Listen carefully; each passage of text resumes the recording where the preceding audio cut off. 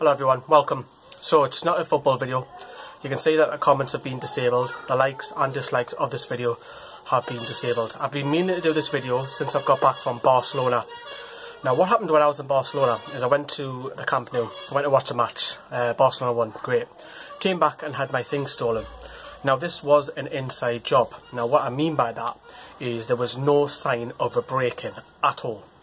So it was somebody who had access to keys. So it was either the owner, cleaners, maintenance, etc, etc. Someone who had access stole our equipment.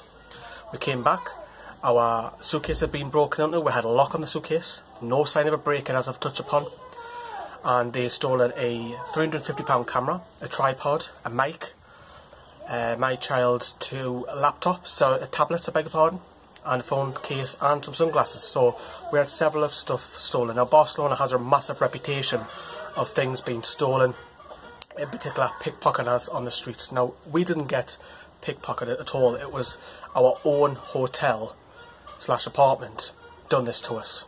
Without a shadow of a doubt, we locked the door, two doors, because there's two doors to get in. We lock both doors every time that we go up and lock with suitcases and the things that we carry.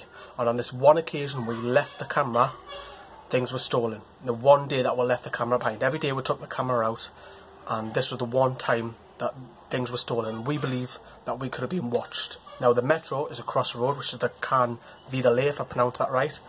If you're thinking about booking at this hotel, strongly advise you not to. If you want to get your things stolen, by all means go and book it. If you want to live in a rough neighbourhood, by all means live here. The poor Wi-Fi, it's loud, you're living with other neighbours in this apartment block. It's not just for a vacation, for a holiday. You're quite out the way as well. The staff are unprofessional.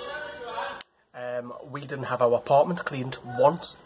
In the full week that we were there, despite being billed, we didn't have once any cleaners come in. Not once in that full week.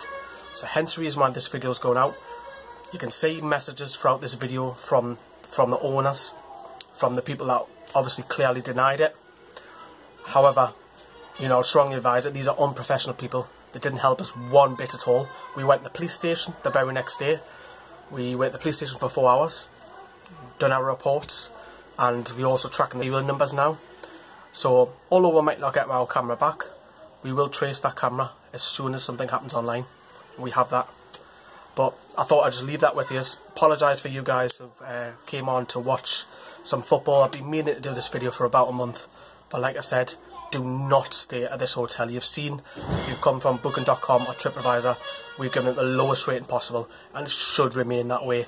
Do not go to this hotel for your own safety.